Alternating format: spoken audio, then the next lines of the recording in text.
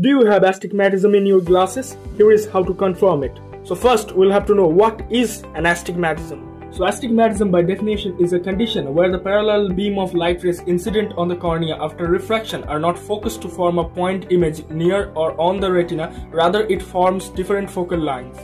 It can occur due to the change in your corneal curvature as well as it can occur due to the changes in your lenticular curvature as well. Astigmatism can be corrected with cylinder lenses such as this one. If you will see an object through this lens and will rotate it in a certain manner like this, you will see that the object you are seeing is getting kind of distorted, and it will confirm that you have astigmatism. The more the power is, the more the object will get distorted. Subscribe for more shots like this.